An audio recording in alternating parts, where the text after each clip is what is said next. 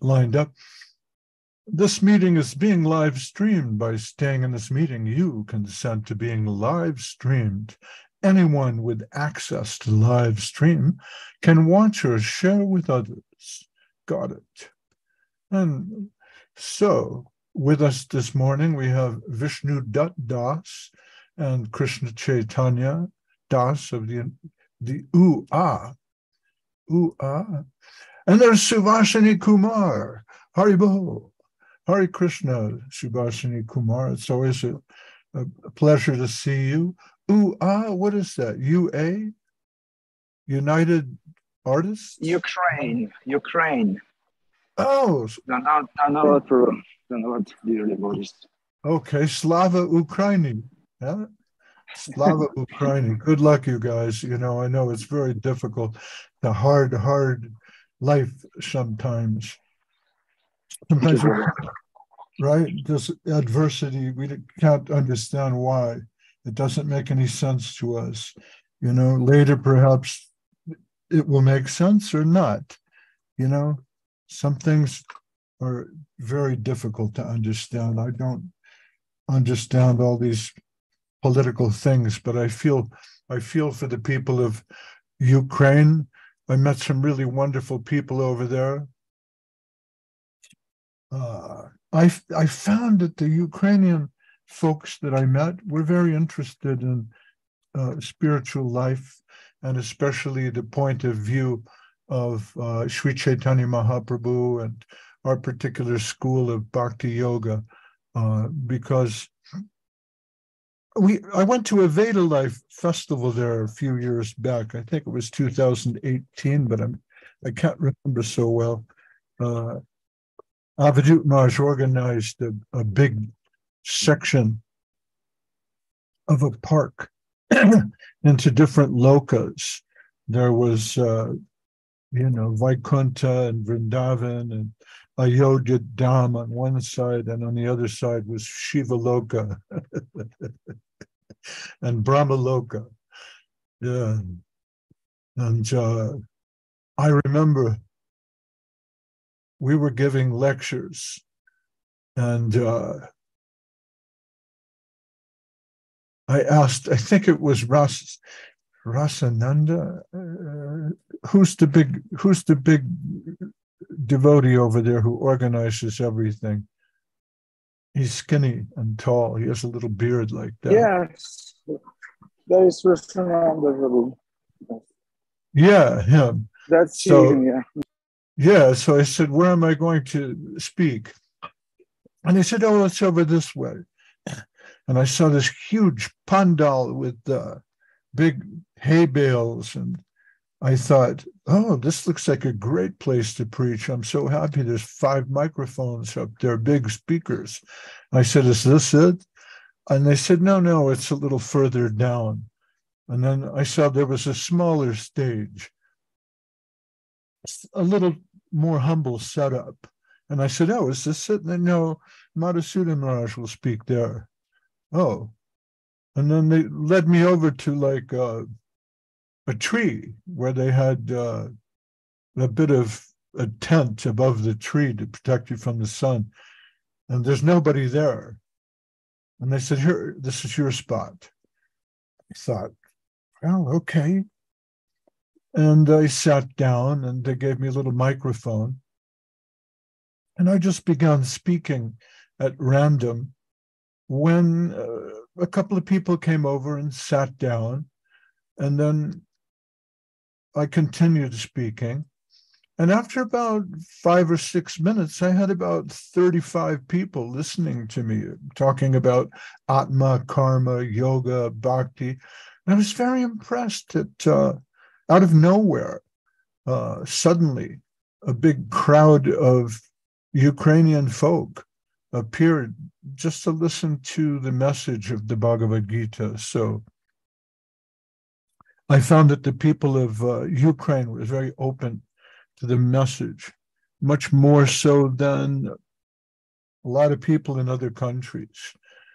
Perhaps that's because there's a greater need. And when there's a need, when there's a necessity, then people come forward and they're interested in hearing about transcendental life, spiritual life.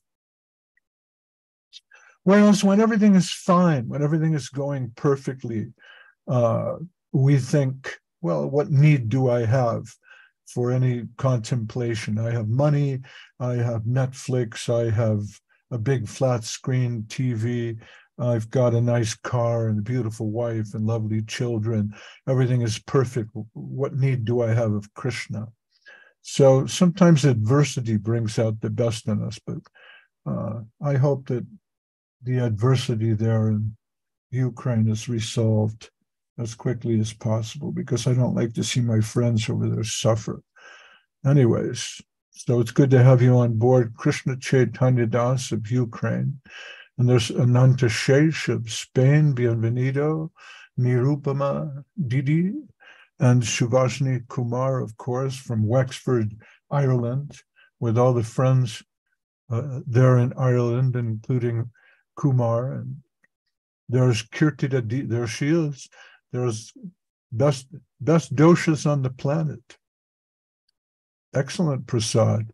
There's Kirtida Didi and Radha Sundara Didi and Scarlett Blome and Abhiram. I don't see Marie Ugoric this morning. Well, we're here to discuss this book, just as the Prapana Jivanamritam, or Life Nectar of the Surrendered Souls. And the idea of this book is to try to give solace and comfort to the devotees. As we were saying, this is not an easy path. The prospect is high, but the path is difficult. It's not lined with roses. There may be thorns on the path. And so this book is to help us get some perspective and to give us hope. And we're going to start this morning with the 25th verse of the 4th chapter. Remember, we're talking about Pratikulyasya Varjanam, or giving up things that are not helpful for your devotional path. There are many obstacles on the path. And so we're trying to understand the nature of some of these obstacles. And Srila Sridhar Maharaj comments here at the 25th verse. He says, Akaintika bhaktasya kshaya vashishta dosha darshanagraho varjaniya. So the word varjaniya, it means should be given up. So akaintika bhaktasya kshaya vashishta dosha darshanagraho. One should give up the tendency to find the dying remnants of personal defects in exclusive devotees. Akaintika bhakta. That means one who's completely dedicated to God, Krishna, and Guru.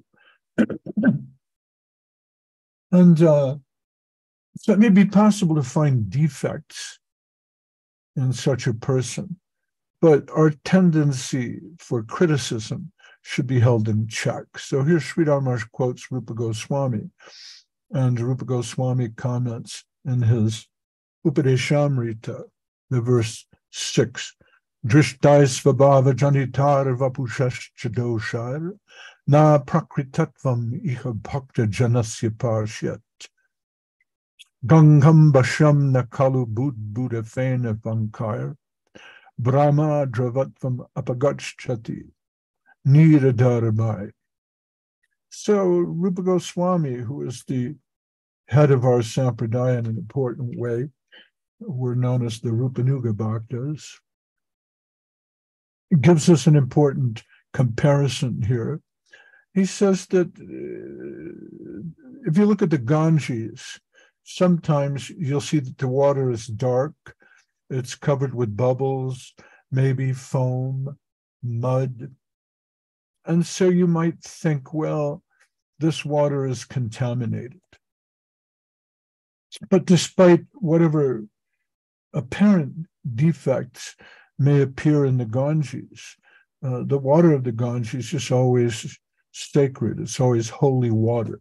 You can use it to bless the dead or the living. And so in the same way, Rupa Goswami says, don't look at the body or the svabhava of a Vaishnava in an ordinary way. Now, the word svabhava is very interesting because Bhagavad Gita, in a way, it's a reflection on the problem of svabhava. It means one's particular nature, and that might be determined by one's birth. Svabhava janitai, jana, that means birth. Drishtai svabhava janitara vapachas chadosha. You might find some defect there. So this means, svabhava means you may come from a Brahmana background, you may come from a Kshatriya background, or Vaishya or Shudra. In India, there's different castes. But Rupa Goswami says, don't look at a Vaishnava in terms of his caste. This will be an impediment for you. It will be the same as if you look at the Ganges and misinterpret the nature of the Ganges, thinking, well, this water is contaminated, it's dirty, I can't touch that. No, the Ganges is sacred water, it's holy water. So in the same way, you may look at a Vaishnava devotee and find, oh, well, this person is not of the highest caste. They're not of the Brahmin caste. They're not of the highest Brahmin caste. So therefore should be rejected. This is one point, svabhava janitai, and also vapusha, the body. You may look at a Vaishnava's body and find that this is not the kind of body that I can consider as worthy of worship. So you can look at this person many different ways. It may be considered a dosha or a fault if one has a female body. And you think, well, I cannot take instruction from a woman because this is a defective body in terms of what's recommended through the Vedic tradition. We're really supposed to accept guidance only from men. So gurus should be masculine. But Srila Sridhar Maharaj points out that after Nityananda Prabhu left the planet, Janavi Mata, his wife, became an important leader of the Vaishnavas at that time, including Narottam Das Thakur, Srinivasa Acharya, Shyamananda Pandit, and others who used to gather for the Chiradoi festival in Panihati, chipped rice festival, where thousands of bhaktas would come and listen to the katha, the stories of Sri Chaitanya Mahaprabhu and the teachings of the six Goswamis. This would take place in East Bengal under the auspices of Janavi Mata, the wife of Nityananda Prabhu. And there's a whole sector of Goswaminis who come from that line, and they're not to be taken lightly. So, Drishtai Svabhava Janitar Vapushas Chadosha. We are all flawed vessels. None of us are perfect. And you can look at the outward form of a Vaishnava, and there will always be something that you can find fault with. And Rupa Goswami says, don't do that. svabhava. Nowadays, since the time of Bhaktivedanta Swami especially,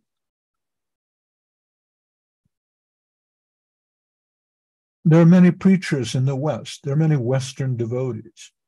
And the Western devotees, we don't always understand the proper form that's given in Hindu tradition. We're not part of the Brahmana, Kshatriya, Vaishya, Shudra, Chatur, the 4 different castes. We come from outside that.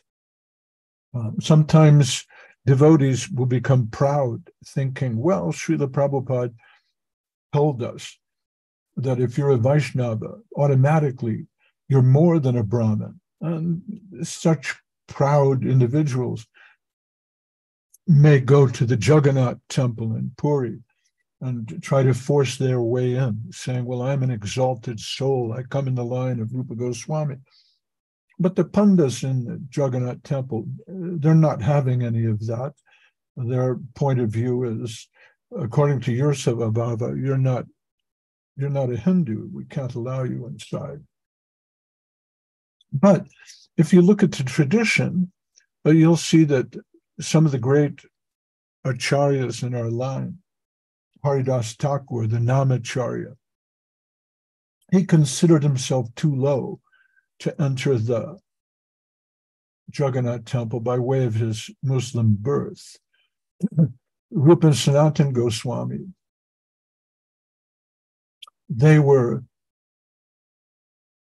members in the court of Hussein Shah, who was the Muslim king of Bengal at the time, and by association, it was considered, well, these men are contaminated by association with Muslims. Back in the 15th and 16th century, there was a lot of tension between Hindus and Muslims, and sometimes the Muslims would play tricks to decaste the Hindus. I read a story the other day where they were explaining the line of Rabindranath Tagore and his ancient ancestors in Bengal, and sometime around the 16th or 17th century. There's a story that one of his ancestors became a Muslim in the following way. He noticed that a Muslim friend of his or associate during Ramadan, which is a time of month where the Muslims fast for something like 30 days. You have to fast until sundown. And he saw that his friend was smelling an orange. And he chided his friend, saying, well, don't you know, smelling is as good as eating. So if you are smelling that orange, you've already broken your vow. You've broken your fast, because smelling and eating are the same. And his Muslim friend said, oh, really? Explain that again. Well, if you're smelling something and thinking about food, you're having the same experience. So you broke your fast. Oh. A few months later, the Hindu ancestor of Rabindranath Tagore had organized some kind of a festival.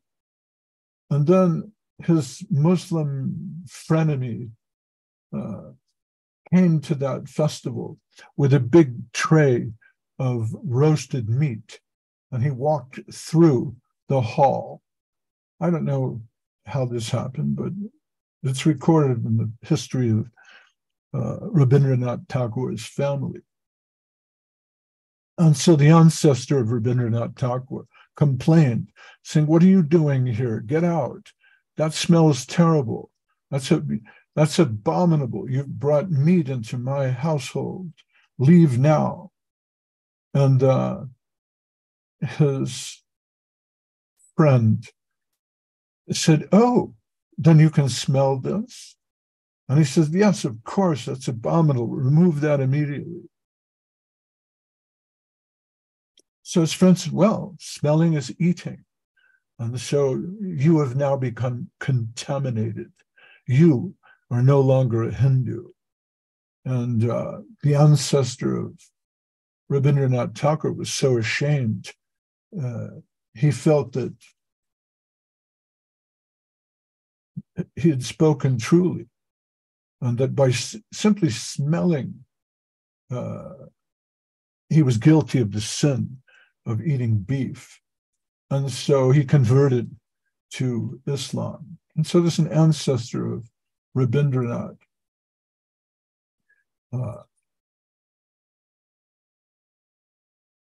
who became a Muslim simply by smelling meat. Well, considering how strict the caste divisions were 500 years ago, Rupa Goswami, Sanatana Goswami, they were considered to be something like outcasts. Haridas Thakur. So these great souled saints did not presume to enter the temple of Jagannath in Puri, thinking, "Oh no, we are very close to Krishna." And by the same token, Rupa Goswami, the head of our sampradaya in many ways, warns us, try not to see others in terms of caste or bodily distinction. And this is very important because we live in a time where social division is promoted as a way of maintaining power by very demonic politicians. And racism, in particular, is being used as a tool to divide people. But Srila Rupa Goswami is telling us here, don't take that into consideration, the sort of fault. It's not a proper way of distinguishing. So Srila Prabhupada comments that being situated in his original Krishna conscious position, a pure devotee does not identify with the body. Such a devotee should not be seen from a materialistic point of view. Indeed, one should overlook a devotee as having a body born in a low family, a body with a bad complexion, a deformed body, or a diseased or infirm body. According to ordinary vision, such imperfections seem prominent in the body of a pure devotee. But despite such seeming defects, the body of a pure devotee cannot be polluted. It is exactly like the waters of the Ganges, which sometimes during the rainy season are full of bubbles, foam, and mud.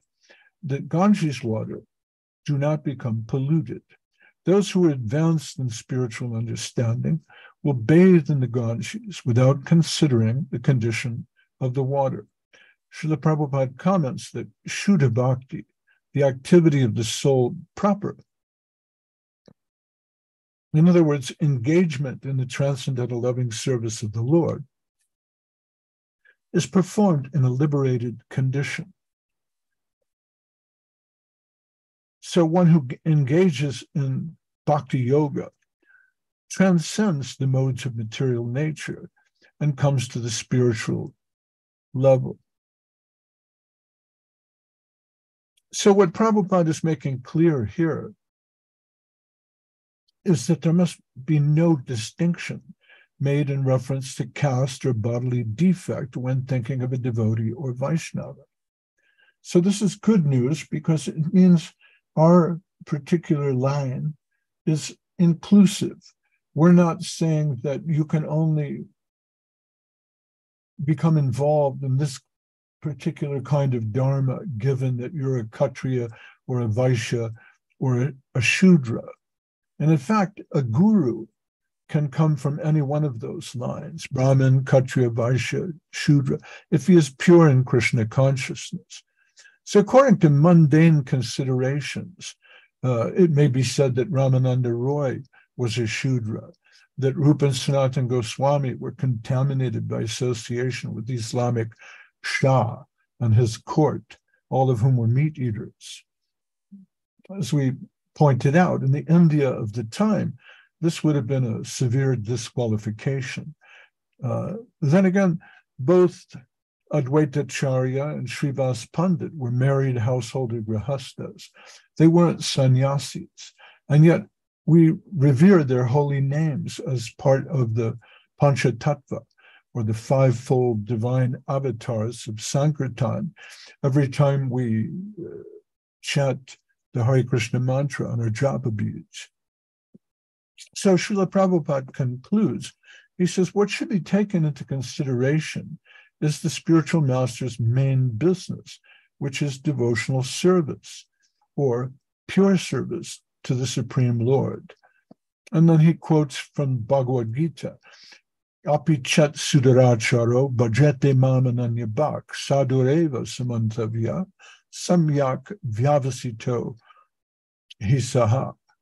Now, this is even taking this a step further, because your svabhava is determined by your birth, and your body you can't really do too much about. But here Krishna is saying even one's achar, one's activities may appear to be abominable, but you can't look at the activities of a great-souled Vaishnava and subject them to the same criteria. If you look at Nityananda Prabhu, for example, sometimes in mad ecstasy of divine love, taking the holy name of Krishna, he would forget to dress himself, and he would wander the streets telling everyone, take the name, Hari Bolo, Bolo Hari, Bolo Hari. Completely naked.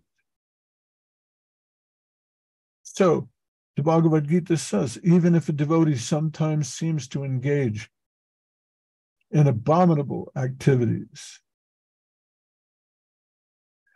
he should be considered a sadhu, a saintly person, because his actual identity is that of one engaged in loving service of the Lord.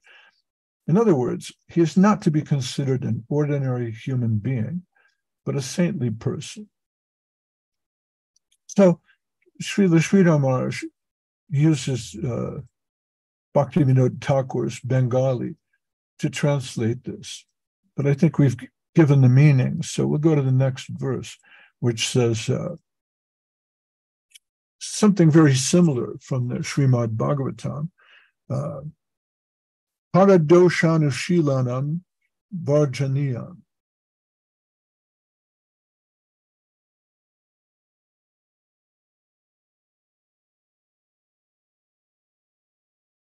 The practice of finding faults in others must be abandoned.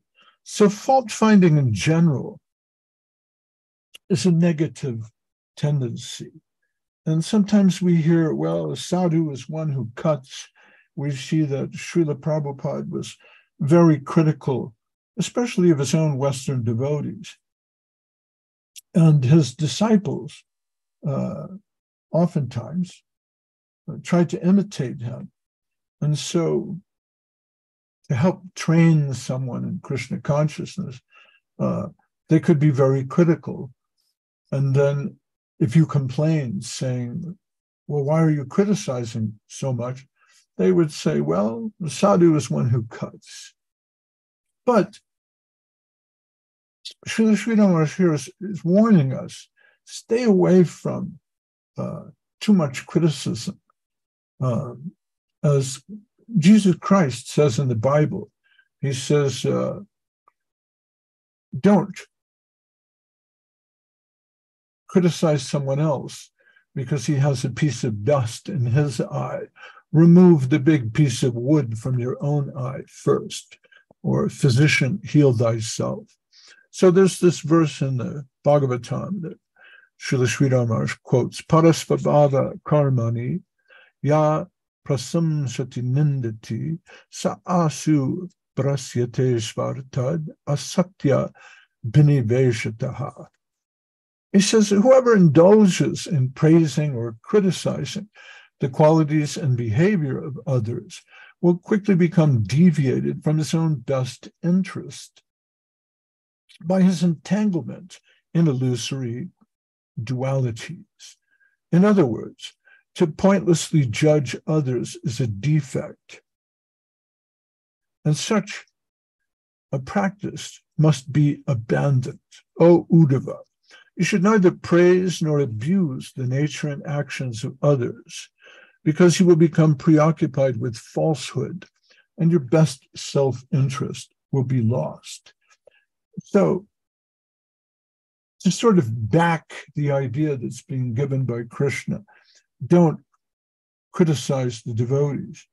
Sridhar Maharaj quotes from Krishna again, instructing Uddhava, where he says, really, to involve yourself in criticism, it's not useful.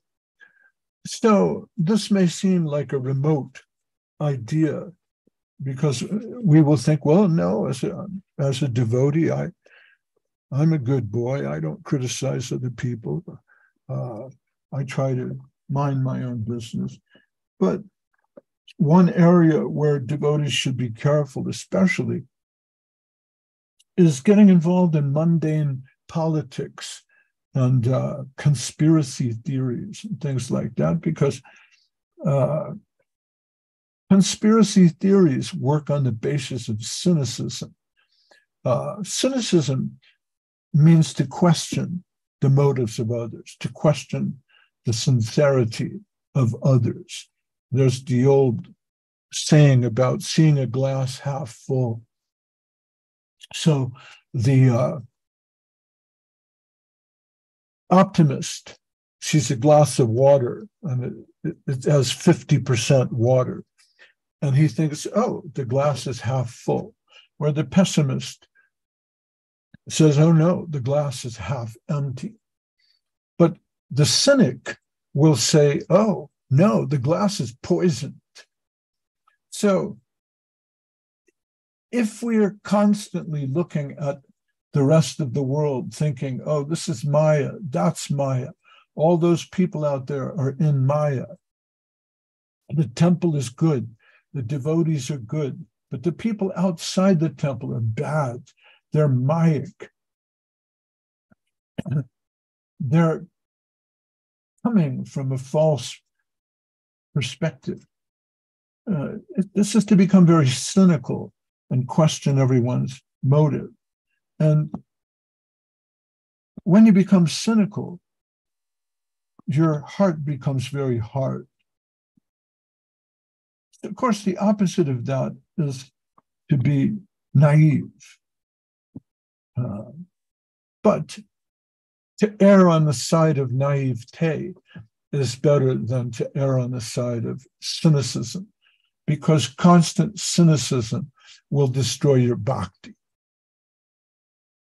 So, constantly criticizing others and saying, oh, these people are evil, they're involved in a plot against me, they're poisoning the air, they're poisoning the water.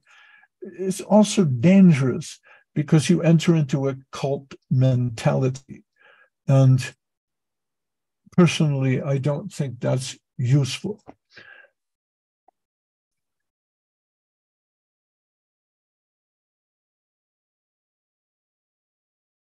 So when Krishna talks about finding fault with one's nature, he pointedly uses the word svabhav, which means one's nature.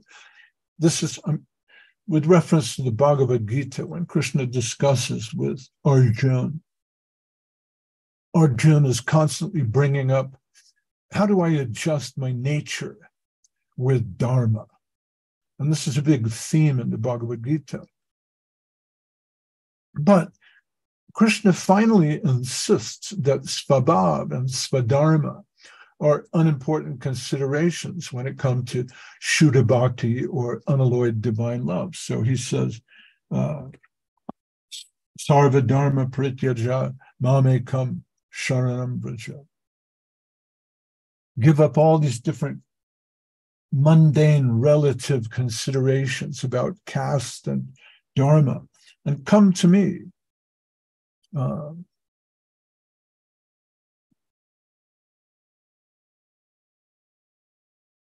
Srila Sridhar Maharaj explains this concept of apichat sudaracharo, bhajate mam ananyabhak.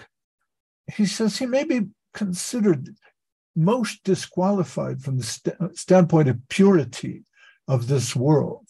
For example, we used to have to go out and distribute books in the street to try to promote Krishna consciousness. But there's no, I used to go to downtown Los Angeles and hand out books and preach to people. And downtown Los Angeles is a very impure place. So from the standpoint of purity, it was completely disqualifying. And yet, to try to engage people in the Sankirtan movement by chanting Hare Krishna, by giving them books and so on, it's a very purifying experience. We used to go out to 1970s. We would go to the corner of 7th and Broadway in downtown Los Angeles, dressed in our dhotis and tennis shoes, and bang on the drum and chant Hare Krishna to thousands of people every day. And we would come home completely ecstatic, eat a very humble meal, and then go to the arti. But we were illuminated. So from the standpoint of purity, you look at sometimes what the devotees are doing, and you think, wait a minute, that doesn't look pure to me. But Krishna says, if he has an exclusive tendency towards me, a spontaneous flow towards me, this is Srila Srinivas speaking, avoiding any other direction, sadhureva samantavya, should be considered a sadhu, because the nirguna flow is to be considered. Other things may be there now, but they will vanish the next moment. You may fail to understand, but he's all right. He must be considered a sadhu, a real, honest man, and nothing else. He has no obligation to name, fame, or the other things which attract us. He has self-contentment. Contentment does not require anything. It can stand alone. That is fulfillment. And Krishna consciousness is so self-sufficient that it does not depend on anything to establish itself, being self-established. So you may fail to understand the activities of a great soul. This is me. Just as you may fail to understand the activities of the gopis. So if you take this to the highest level, you look at the Vaishnavas and the saints, you look at Nityananda Prabhu and think, well, how can this be purity? The path of perfection. Purity is the force. But you can't imitate Nityananda Prabhu. Nityananda Prabhu is an avadut, our own avadut Maharaj. She's difficult to imitate. You'll find him traveling all over the world, preaching Krishna consciousness, great energy. From Ukraine to Russia to Thailand to the United States, constantly preaching. But then again, he's also getting on and off airplanes and in and out of airports, which are very dirty, contaminated places. But you cannot imitate Avadut Maharaj. You cannot imitate an Avadut. And what to speak of the gopis? The kind of divine love found in the gopis of Vrindavan is especially fine and spotless dedication to divinity. Unfortunately, ordinary people cannot grasp this or understand it. People read the 10th canto of the Bhagavatam for entertainment, And they think, oh, little Krishna, he's so sweet, he's so beautiful. And I like the valiant Krishna of the Mahabharata, but why did he kill Karna? So being captivated by an interesting story, this is one thing, it's nice, but be careful about overlooking the fact that Krishna is the supreme personality of Godhead, according to our understanding. You can't understand his activities. And the gopis in Vrindavan are the greatest souls. You can't understand their activities. So don't look at that and think that it's mundane. The Vedas want to be born as blades of grass in Vrindavan so they can take the dust of the gopis on their heads. So don't consider the activities of the gopis as being somehow immoral. This is a most unfortunate lack of understanding. And so having kind of set up that idea that, well, in the end, the most exalted position of the pure devotees of Vrindavan is exemplified by Srimati Radharani, the Hare of Hare Krishna. Then Srila Sridhar Maharaj quotes from the Manashiksha of Raghunath Das Goswami, and which is the final verse in this chapter 4. Vraja rasa sri tanam bhukti mukti spriha tata aishvarya mishra vaikunta patisevapi tyajyat venagamya asad bharatavesha visrija mati sarva svaharani kata mukti vyagra nasrinu kila sarvatma Gilana. Api tyaktva Lakshmipati Ratimiti Vyomanayanim Brajhe Radha Krishno Swarati Manido Tvam Bhajmana. And this can be translated as follows. For the pure devotees who have taken refuge in the mellow of pure devotion in Vrindavan, even the reverential service of Lord Narayana is considered to be as adverse as the aspiration for worldly pleasure or liberation. But Srila Sridhar Maharaj quotes Bhaktivinoda Thakur, who has written this up as a poetic tribute to the Manashiksha of Raghunath Das. Krishna Varta Vinana Asad Varta Balijana Seveshya Ati Bhayankari Shri Krishna Vishaya Mati Jiver Durlabati Seveshya Mati Laya Hari Suna Mana Bali Hetumai Mukta Nami Sardulini Tarakata Jari Shuni Sarvatma Sampati Gili Koi Tadu Bai Chagakara Mukti Kata Parihara Lakshmi Pati Rati Rakadure, and so on, which I translated as follows. Krishna's message is so pure, other words you must abjure, words unchaste, apparel and unkind. Krishna Prem is not so easy, hard for jivas to achieve. Unchaste idols may steer away your mind. Unchaste ideals may steal away your mind. Oh, dear mind, please hear my pleading. Liberation is a tiger. Her promise means soul suicide. She'll take your soul and steal it if you let her. Nirvana offers sleep forever. Don't listen to her promises of sweet nothings. She'll devour the treasures of the Atma. Give these up, abandon the promise of liberation on nirvana. Their sweet words are hard to leave aside. Then on even a higher level, leave attraction for Almighty four-armed Lord Narayan of Vaikuntha. By attraction to that plane, you'll be hurled down to the realm of awe and reverence, denied the chance to live in Sri Vrindavan. Only love for Radha Krishna and Vraja bestows the most precious treasure. Adore them in your heart eternally.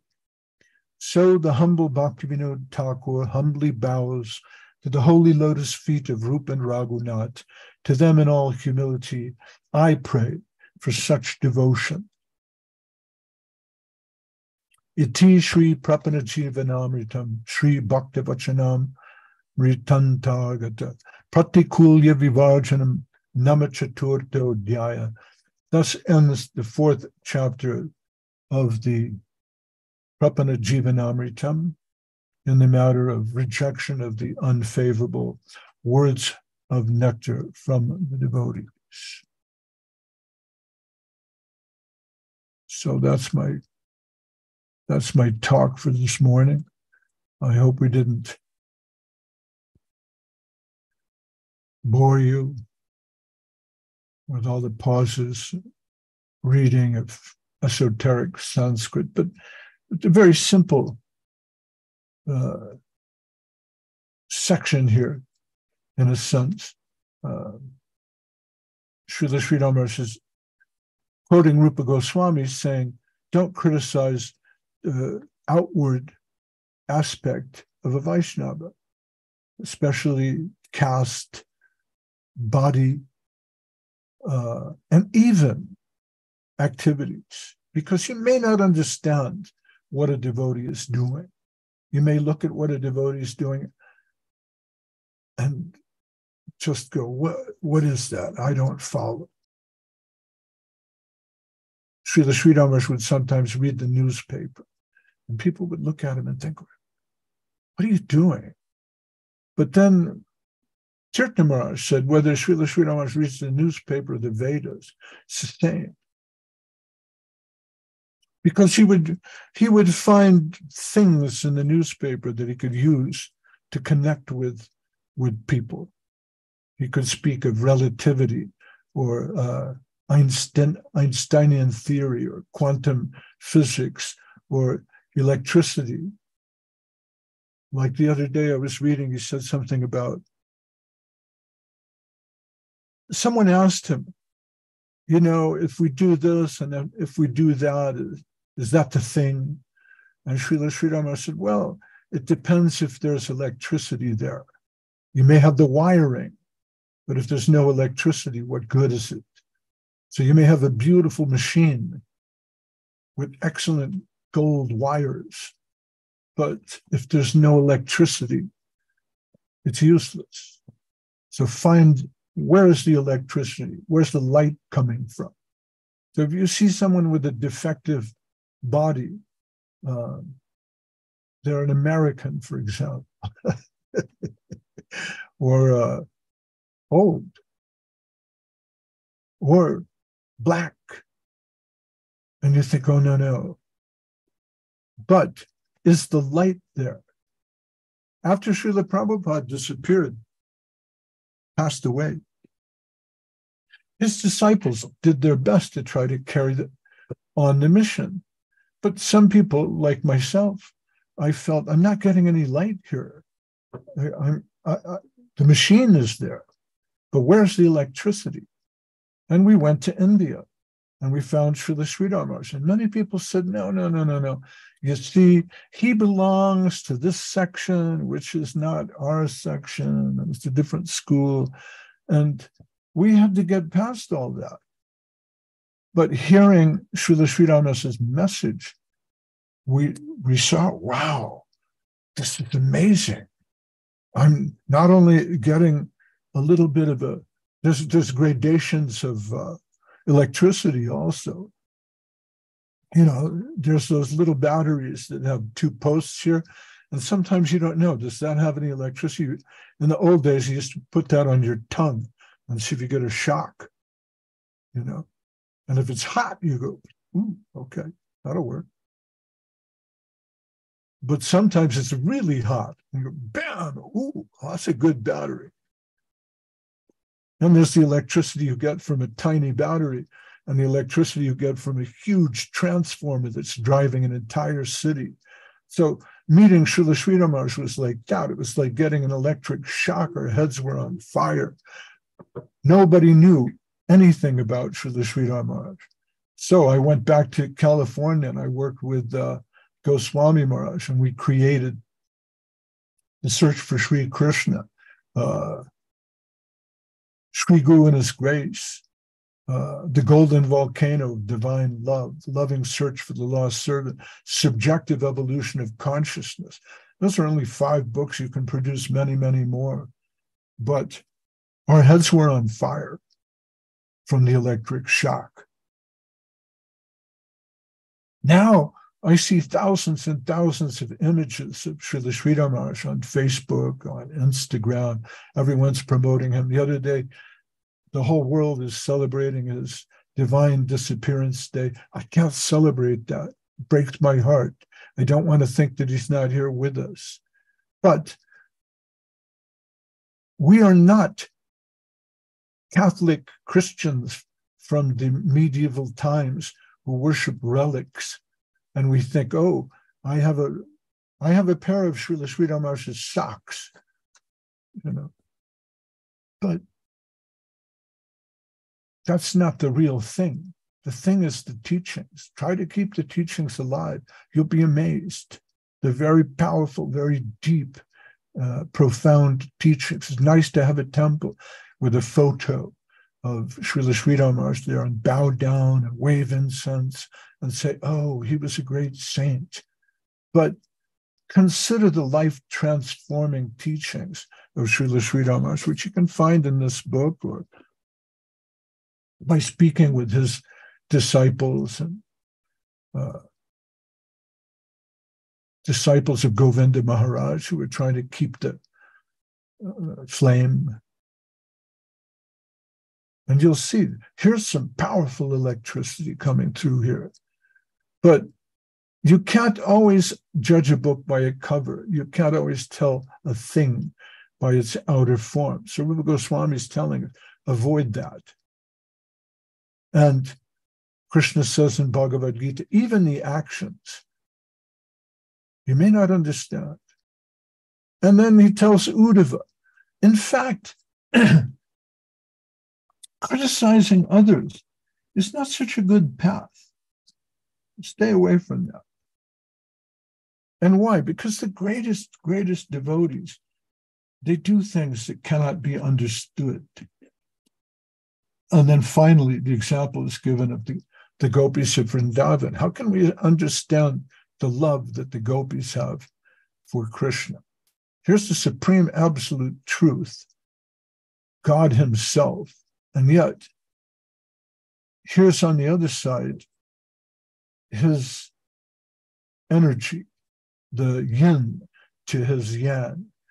And there's so much love there that God himself is captivated by it. And he dies as God to live again as his own devotee, as Sri Chaitanya Mahaprabhu, the golden volcano of divine love, whose ecstasy is such that it saturates the entire world in the Sankirtan chanting of Hare Krishna, taking of the holy name of Krishna. So the devotees of Krishna and Braja, the gopis, personified it by Radha Krishna, Radha, Sri Radha, Hare Krishna. And that concludes his chapter on what to avoid. Now, it's curious that Srila Sridhar Maharaj does not give you a list of things to avoid. Like in the Bible, in Leviticus, there's a long list of things to be careful about. Like, for example, in Hari Bhakti Vilas, it will say, do not offer to Krishna food that has been seen by a dog. Why not? Well, because the dog is greedy and envious. Dogs are always thinking about food. And he saw that prasadam. And so his vibration of greed went into that. You don't want to offer that to Krishna. So Hari Bhakti Vilasa is filled with things like that. It's Pancharatra. But Srila Sridhar, she's trying to nourish you. He's trying to encourage you. And he's not telling you a long list of things that you should avoid doing, but he's keeping it sort of general, and especially avoid criticizing the devotees. Why? Because they're very fragile. We're all very fragile, very vulnerable people in difficult situations, trying to nurture a little spark of devotion. And don't destroy that with gossip and harsh language, even harsh thought. That doesn't mean that you have to do everything that a devotee tells you. It doesn't mean that you can't have differences. I remember when I lived in the temple, I had to share a living space with a devotee from the south. He was from Georgia. And I had an accent. He kind of talked like this. And I hated that accent. It just made me crazy every time he spoke. But I had to tolerate and keep that down.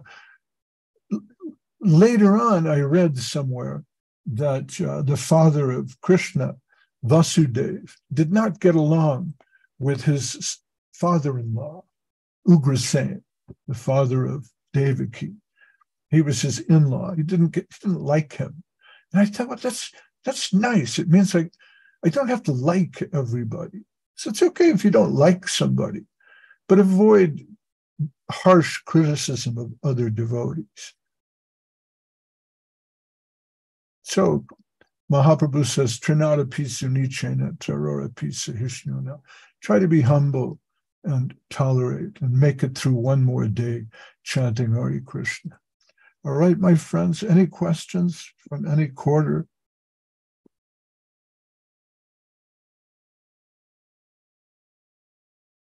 No? Okay, an hour is plenty. All right, well, thank you very much. Spasiba, spasiba to all my friends in Russia and Ukraine, and muchas gracias if Ananta Shesh is still there, and dhanyavad to the Hindi speakers out there. And God bless all of you. We'll see you next week. All right, Hare Krishna. Jai Mahayogi Prabhu ki Jai. Thank you. Thank you, dear Mahayogi Prabhu. Hare Krishna. Thank you very much. Please accept our obeisances. See you next week. Большое спасибо. Пожалуйста, примите наши поклоны. Увидимся на следующей неделе. Dandavad. Hare Krishna.